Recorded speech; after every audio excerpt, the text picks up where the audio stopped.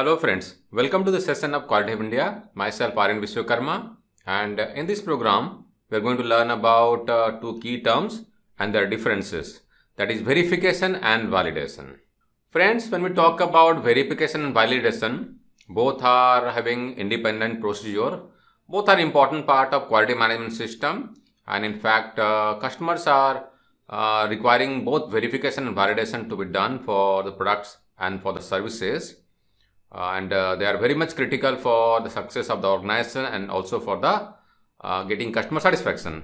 So verification and validation both are used for checking that the product or services or system that not only meets the customer requirements but also meets the specification and the intended purpose for which the product and services has been designed and developed.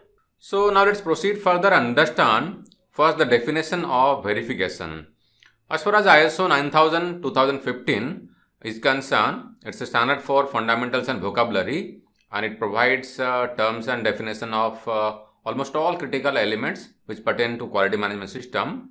So as per the standard, the definition for verification is confirmation through the provision of objective evidence that specified requirements have been fulfilled. So here it talks about fulfillment of some specific requirement. For an example, the customer is asking for certain dimension, certain specification which might be having some tolerance. So if you are going to fulfill all those requirements, and the means you have used to fulfill those requirements would be called verification. And to fulfill the requirement, you might be conducting some inspection or you might be doing some qualification process. So these would be part of verification program.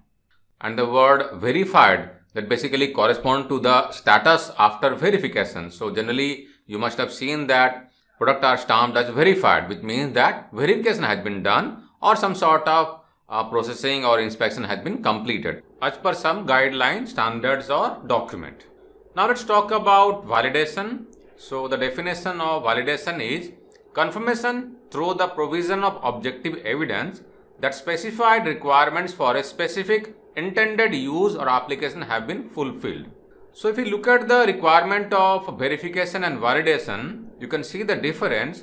Here in validation it talks about application, which means that actual use of the product or services that has been fulfilled. That means we need to have some mechanism of validating if the product or service is going to fulfill those requirements, and that can be done through some testing.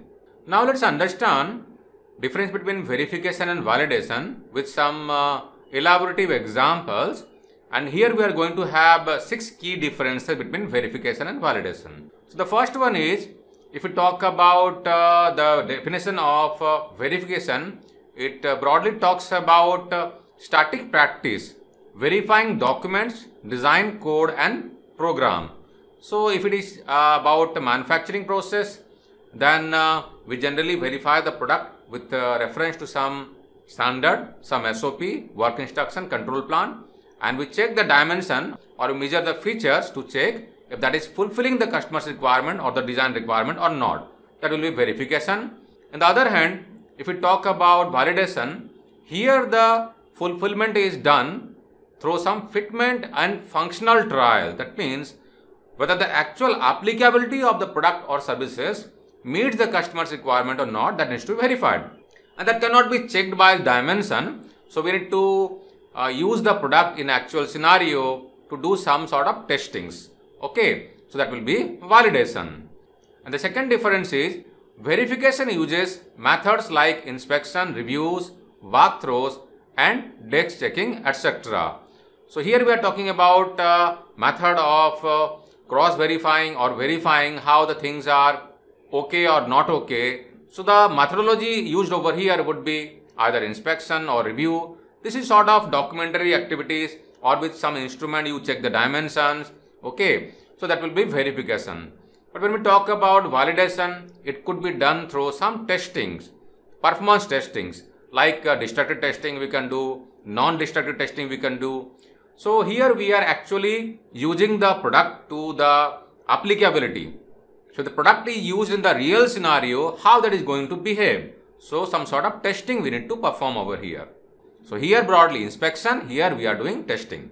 And the third difference is, here we are checking if the product or services conform to specification. So the conformance to specification is done over here, whereas here we are checking if the product or service meets the customer expectation and requirement.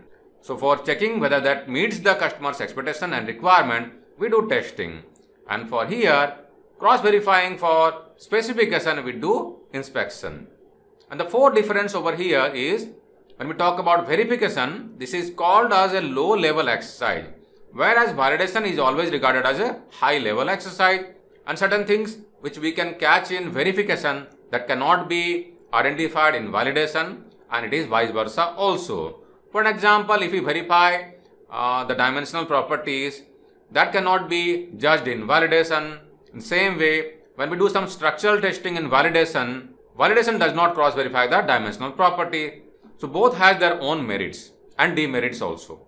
And when we talk about the responsibilities of conducting verification and validation, in a broader term, we can say that quality assurance team, they are basically responsible for verification of the product and services as per the specification. And when we talk about validation, this goes through generally the testing team, and certain cases it is quality assurance team only, but there are separate functions who are responsible for conducting the testings. And in certain cases, it is under labs or some sort of testing department who are exclusively responsible for validation activities, but that might be under quality assurance only.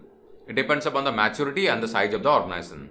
So generally, validation comes afterwards. That means first we do verification, then comes the validation. So this is the first step, that is verification, and validation is the subsequent stage. Now let's talk about certain possibilities of verification and validation. We have understood the differences between both of them. So there are possibilities always prevails in both the thing, that is product and services.